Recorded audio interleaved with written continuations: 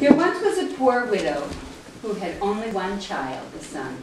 He was a kind-hearted boy, always willing to help in any way he could. Theirs was not an easy life, but the boy rarely complained.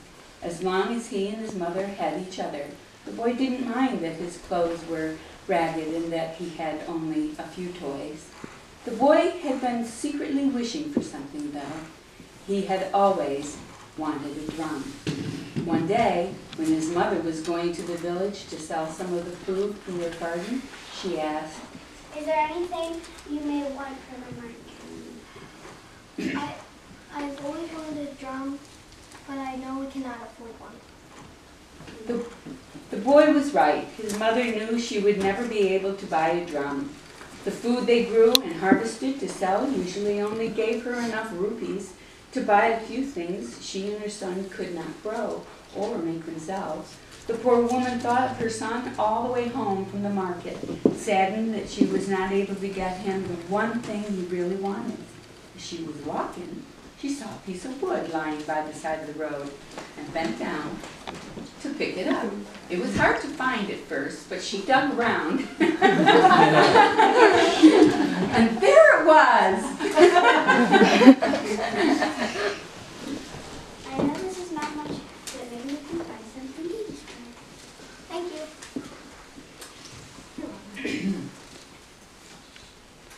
The boy didn't know what to do with the wood when his mother gave it to him, but he thanked her and carried it with him when he went out to play. Down the road, the boy could see an old man kneeling beside a fire pit.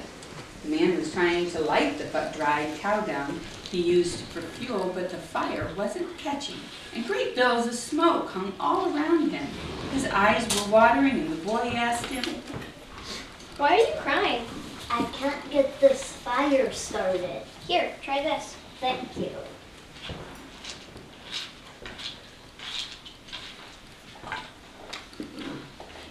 In no time at all, the old man was able to get the fire going.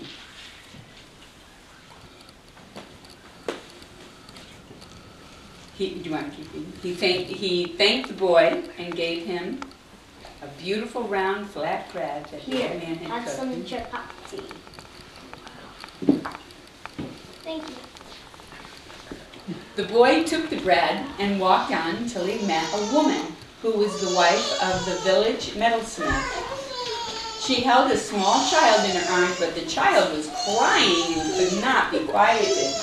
Why is your baby crying? Because I'm very poor and I do not have enough money to buy food for my baby. Here. The boy looked at the chapati he had held in his hand.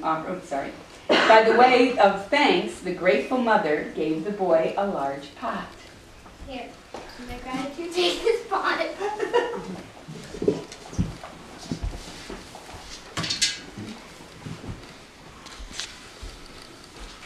Thank you.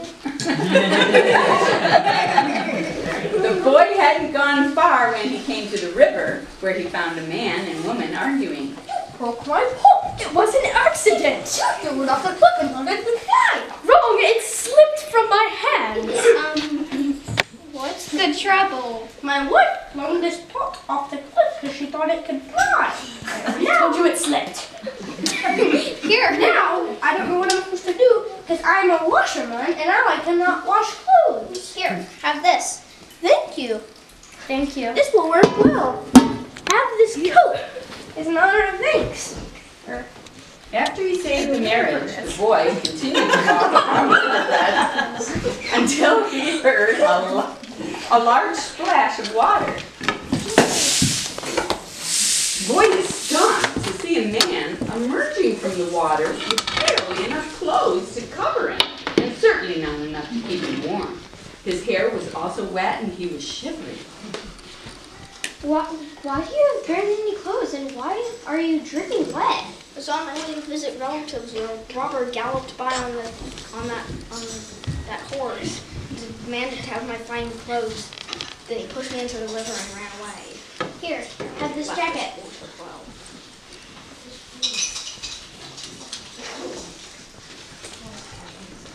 Put it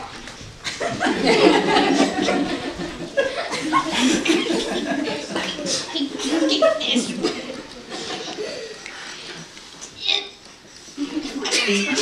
What's wrong? Go. Just Oh, you're putting it in. yeah. Wait, what? Putting it on your This one? This one. He's just different. There it is. Okay, so what do? You say.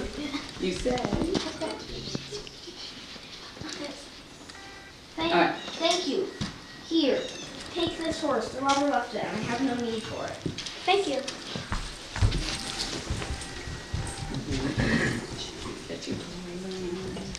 As he continued, it was not long before he came upon a wedding party. The father of the bridegroom was lamenting to a group of musicians who were all seated, who were all looking not the least bit happy. Oh no, what are we gonna do?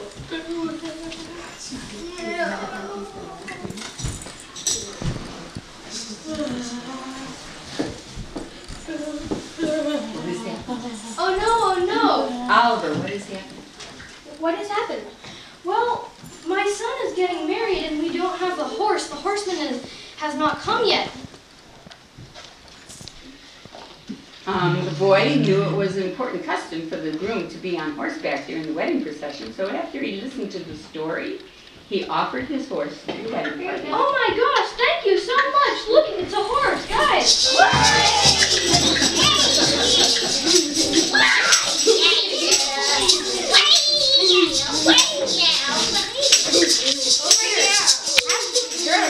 It says thanks for you helping us. Thank you. You have saved everything. The father of the bridegroom turned to one of the musicians and handed him a drum, and the father then handed the drum to the boy. Please accept this drum. The boy ran all the way home, and as fast as his feet would take him.